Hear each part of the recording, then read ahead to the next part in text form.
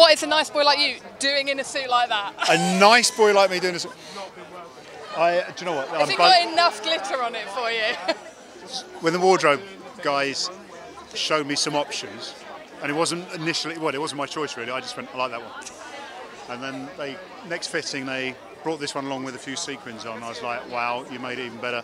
Then they did the trousers, and now, oh, seriously, They're just not words, are they? It's a bit different from a football strip, isn't it? Slightly. The colours maybe have been seen in the Premier League on the odd occasion, because they did go a bit crazy at one time with the goalkeepers' jerseys, but this is so comfy.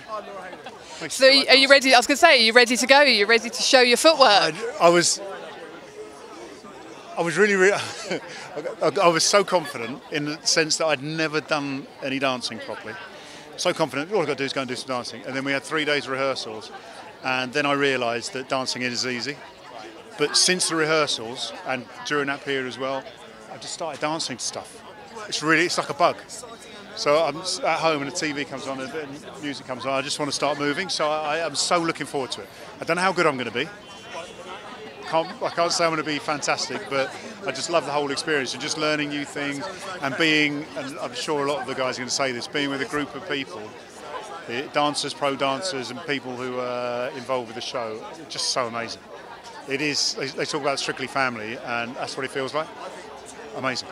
Do you find it more tiring now you've started sort of training to be a dancer? Is it more tiring than actually playing football? Playing football, yeah, because as a goalkeeper I just stood around a lot and sort of flung myself around the floor. But you did stuff? Yeah, well, the football training was really hard. Yeah. It was, with gym stuff, whatever. It was tough. So I'm used to that kind of intensity.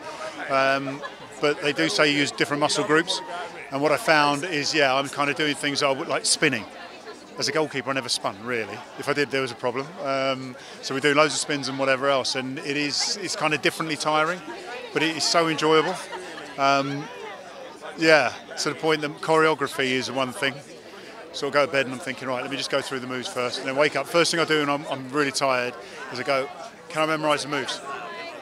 And if I don't, I look at my phone to make sure it's right. But I'm sort of getting in a whole different method of practicing.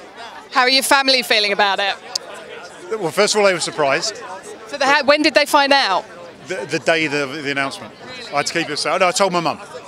But everyone else, we were told, don't tell you. I had to tell my mum. But I told my kids the day of the announcement. I said to them, we need to meet up.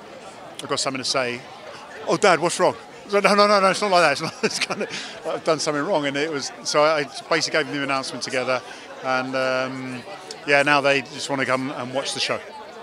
So I've got ticket selection is going to be a problem, a nightmare.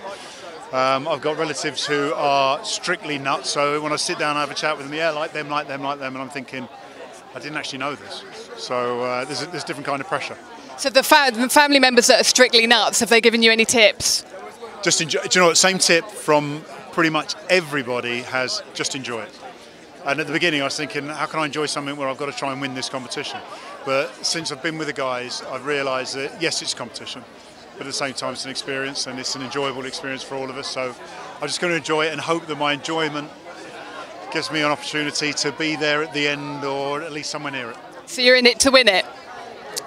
I'm still competitive. So, but at the same time, I'm learning a new skill. So I don't know where my where my limitations are just yet.